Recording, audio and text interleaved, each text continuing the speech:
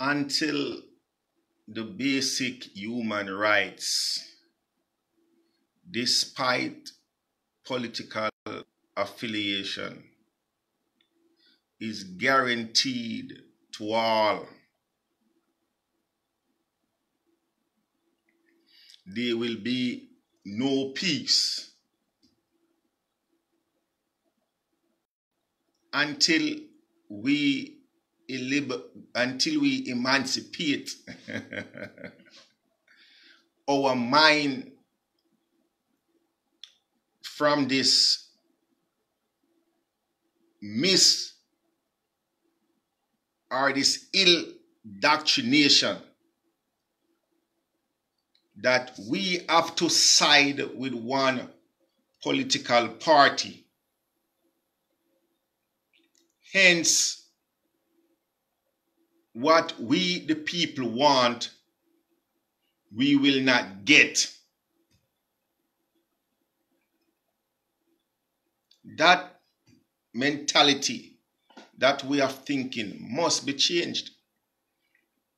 We have to change that way of thinking. We have to recognize that whichever political party is in power, they got there because of we the people. Welcome back, brothers and sisters. Welcome back. Welcome back. You are listening to The Proven Truth. You are listening to The Proven Truth with your brother and host, Anthony Brown, coming to you live from the studios of Radio Gumbo Creole in the beautiful territory of New Orleans, Louisiana.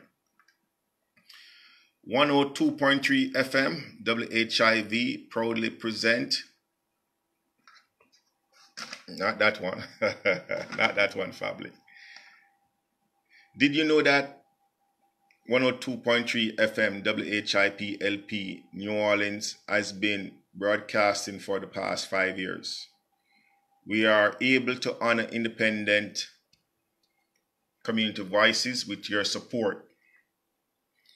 From now until January 6th, WHIV merchandise is 25% off. T-shirts, hoodies, fanny packs, and more. Make for great gifts or treat yourself. Simply go to WHIVFM.org and click store. That's WHIVFM.org. That's all. We are not a radio station with a mission. We are a mission with a radio station. Look, family, it's important, or we encourage you guys to support this radio station however you can, by becoming a monthly contributing member, or by going onto our website, that's WHIVFM.org, and purchasing a few or any of the merchandise that's on that website. Okay, look, you guys know for a fact that this station honors independent voices. Your brother is on the station. Look, I'm not welcome many places. So before the break was making the argument, and here is somebody send me this. Look, I love you guys, man. You guys are the best. Someone send me this via Facebook. Here, and across the page with Cedric Richmond in big red letters, fraud. And below it reads, when it's time to get your vote, he will tell you he's one of us, and a New Orleans native, product of public school, son of an educator. And that's true, family. here it is, this Democrat,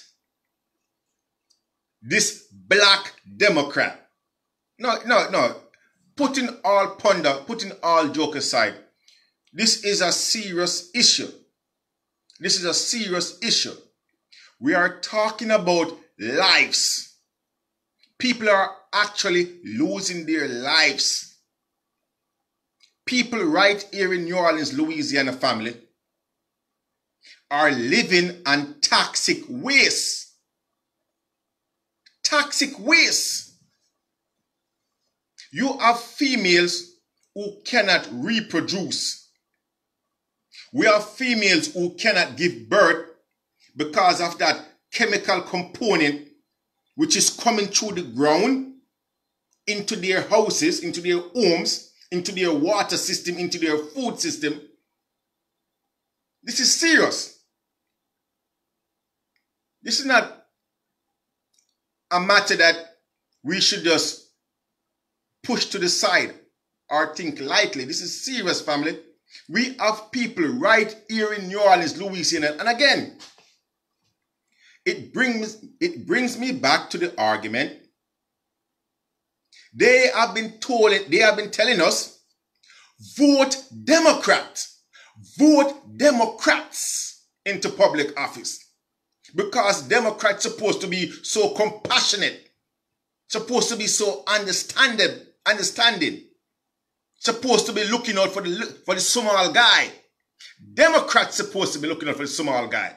So blindly vote Democrat. They have been telling us that.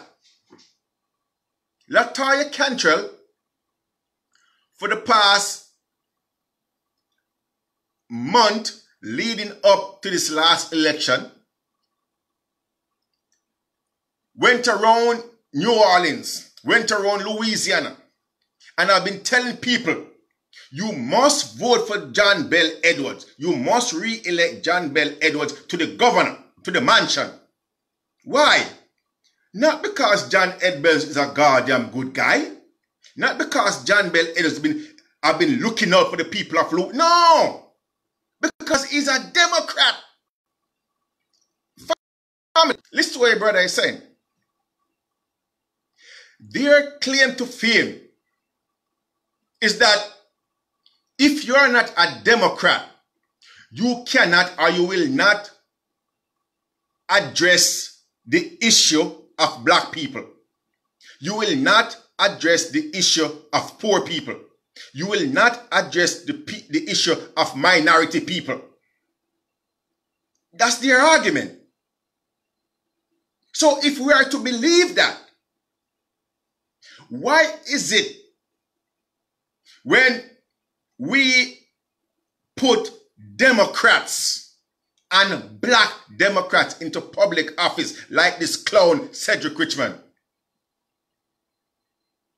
and when we now expect him to do or to work on our behalf, to go to those multi-million-dollar companies and say, look, for years you guys have been illegally dumping toxic waste here in Louisiana.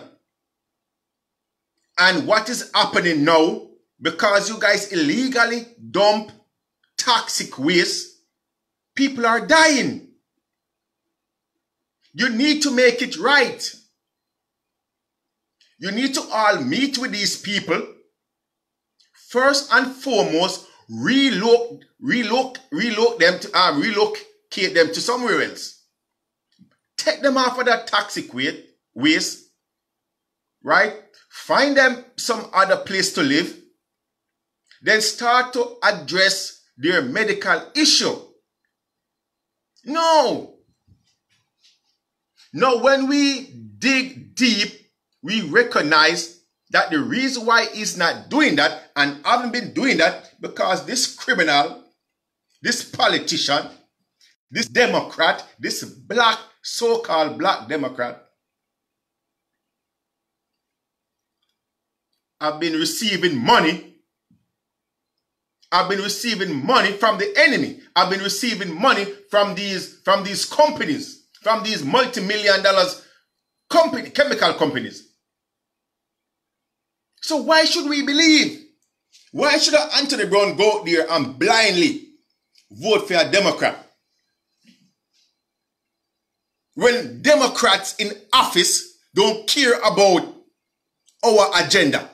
When Democrats in office don't care about poor people. When Democrats in office sit by the wayside while people is dying here in Louisiana. Why the hell should we vote for them? Or continue to vote for Democrats? Huh? Look, family. Again, we understand the concept that for a very long time or historically, you have been told that Democrat is a party of compassion. That Democrat look out for poor people. Lies. That's not the case. And all you have to do is to check back from a historical standpoint and you will recognize that Democrats never care for black people. Never. It's Democrats who took away our 40 acres and the mule. We got that. We had 40 acres and a mule. We was given 40 acres. Where's my 40 acres? Where's my goddamn 40 acres? I want it. Martin Luther King said, look, we're coming to Washington, D.C. for the check for our money. I want my 40 acres and a mule. If Democrats love we so much, if Democrats love black people so much, where's the goddamn 40 acre and a mule? Republicans give us that. It was a Republican under a Republican president that black people, direct descendants of slaves, direct descendants. A matter of fact, let me rephrase that. Slaves got 40 acres and a mule from the Republican. Under the Republican Party, from a Republican president. 40 acres and a mule. So that because they recognize that without land, you're free. If you cannot acquire land, if you cannot own land, you're free. You're a slave. And the Republicans recognize that. And they give us, right after the Civil War, Abraham Lincoln, give the blacks 40 acres. And don't only give them 40 acres, give them a mule so that they can plow that 40 acres. What did the goddamn Democrat did after they assassinate Abraham Lincoln? What did Johnson do? Took it away from us. Democrat. When it was the Democratic Party who formed the blinking KKK. The Democratic Party who formed the KKK. The Democratic Party wear wood over the head. It was a Democratic Party who terrorized black people all throughout the South and all over North America. Democrats who did that. I was in a conversation a few weeks ago, and a close associate of mine gonna tell me, look, Anthony, these are some new Republicans in office right now. Or this is a new set of Republicans that's here right now. The truth about it, the family, I'm going to be honest, I didn't respond because I was like, you know, when you're dumb, you're dumb. Because from a historical point, look, that's one of the reasons why I love history, family. Don't hate me, or don't criticize me. I might have do whatever you want to do, but fact, you cannot change history. You cannot change history, man. You cannot. It was the Democratic Party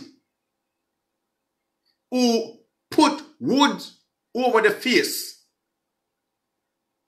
and terrorize black people. It wasn't the Republican Party who did that. That's why we were so offended when this so-called first black female, this first so-called black female, LaToya Cantrell, mayor of New Orleans, went out and apologized, publicly apologized to the Italians because 14, you see what I'm saying now? 14 Italian was lynched. Oh my God, I couldn't believe that. Here it is. We could put a number. We can put a number to the amount of Italian that was lynched. 14. A specific number. Now, family, understand what your brother is saying. We are not speaking about, we are not talking about this issue from a point of hatred or from a point, or we are not saying that any other race that succumbs to certain ill conduct ain't entitled for some type of reparation or some type of justice. We are not saying that. To each his own. But what we are saying to this so-called black female, what we are saying to this Democrat, that we Africans, we black people, our lynching prolong any other race you can think about. Our indignation prolong, our suffering prolong any other race. We cannot put a number on the amount of black people that have been lynched here in North America. We cannot do that. Because to do that is to state falsely. We cannot give a number to the amount of black people that have been killed, murdered, raped, and lynched here in North America, family. We cannot do that. We don't have that figure. We don't. Which black leader or any other leader you know came out and apologized to the black masses for the inhumane condition and lynching that we receive and our ancestors are those to endure? Which black leader or which Democrat?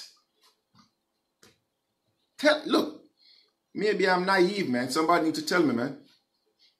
Maybe I'm naive on that. And if I'm naive, I got a God-given right to be naive. And I stand by my naivety. But I don't know. It's ridiculous. She's going to put out this Democrat, this first so-called black Democrat mayor of New Orleans, gonna apologize to 14 for the death of 14 Italian. And here is the irony. Within that same time frame, now again, the Italians speak on their behalf and their issue. I'm speaking on behalf of the black issue.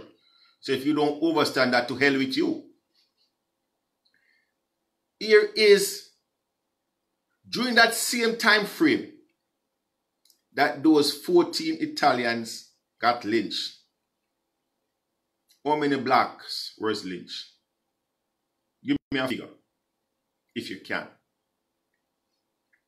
Many. And I guarantee you, it was more than double digits. It was more than double digits. Yeah?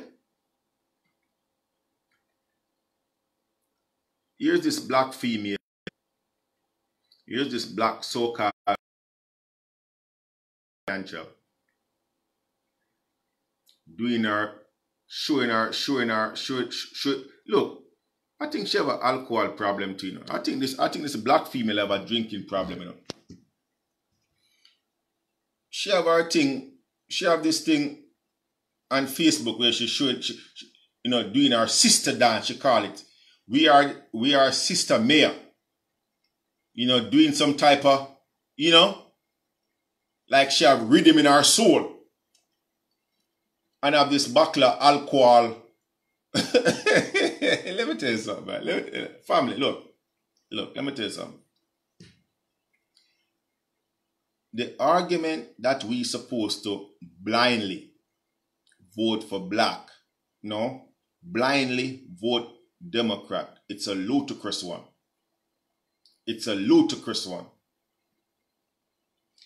Here it is in the city of New Orleans. We have, for the past 2 months, or over 2 months, the Hard Rock Hotel, while under construction, imploded on itself. Right? Because, well, the jury is still out on that and why it actually imploded on itself, or why it actually collapsed on itself. Officially, the jury is still out on that. But based on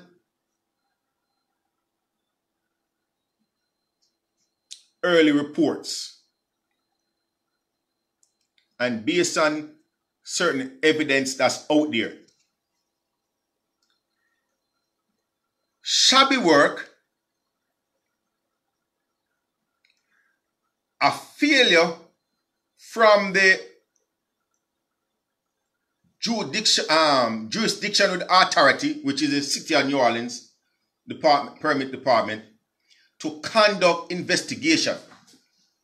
Now, we are saying that it's much, much deeper than that, family. It's much, much deeper than that. Because as it is right now, we have the FBI who is investigating the New Orleans City Council Department, right? To the point where the top dog, the head honcho of the department, was whiffed away by the FBI, and many other people right now within that department having to take medical treatment to control the heart rate and the body function, because they don't know at what point in time will the FBI come and whiff them away as well. To vote blindly for the Democratic Party is ludicrous.